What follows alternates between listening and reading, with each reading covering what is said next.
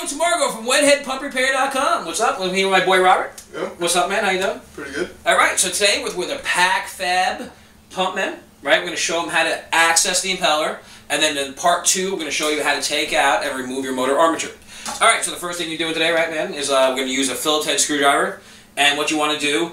Well, actually, you don't want to use a Phillips head screwdriver on this pump. Okay. What you want to do is use actually a flathead, and you want to remove these 4 bolts here. Okay. You got one on top here. Just like that, right? Now this is your diffuser. So if you're wondering what this piece of plastic is called, that is called your diffuser. It diffuses the water into and out of your impeller, which is what I'm going to show you next. Okay, so you want to take these 3 bolts out like this. You could either use a flathead screwdriver or you can use a nut driver. Alright, so once you remove this last bolt just like that, you want to grab the diffuser, and then your diffuser will pull off just like that, right? Hey, we're live, you know what I'm saying? Like, you've seen that happen, people are always like, oh, Joseph, make it too easy. Alright, well, we didn't expect that to happen, so obviously, if you watch the installation video, we'll show you how to put that back together. So there's your little teaser there, so I'm not going to show you how to do it now. I'm going to make you watch the other video. You probably get stuck watching, like, some Mike Rowe from Dirty Jobs 40, like, hey, man, I'm over here with the Ford Fusion. And, like, how do you like the car? And some young college chick's like, he paid me to say I love it. Prefer a Mercedes because my dad's rich, but, you know, whatever. Okay, so now that we're off track, we're going to show you how to remove this impeller. Alright, so Robert is going to show you how to remove this back piece. There's a little cap on here in the back, right, Robert?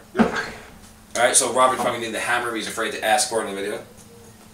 No, look at that! Robert, man! Dude, now, I don't know if you've been watching, and if you haven't been watching, okay, and if you're just tuning in now, alright, you want to go to, like, right on top here is, like, where it says, like, options, you can hit most views. You can see, like, Robert from, like, 2 years ago, he was like,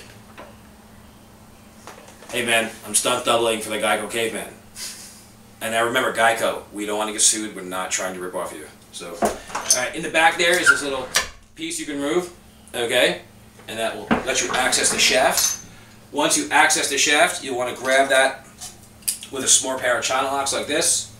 Okay, there's a little flat spot in it. And once you grab it, you'll be able to spin your impeller off, just like this, okay? Now, before you spin your impeller off, there's one thing I forgot to show you, and I forgot myself, is there's a little center screw right in here. Okay, you want to turn counterclockwise, right? This is called a right-hand thread. So basically you want to take your flathead screwdriver and turn it just like this. Right, bro? Mm-hmm. What's the matter? What are you staring at over there? Alright, so once you do that, okay, Robert will put that into the parts pile. You'll want to grab the shaft, and then you could spin your impeller right off, like that. Alright, there is your impeller. Here's one part of your seal right here, you can see that, and your second part of your seal is inside there.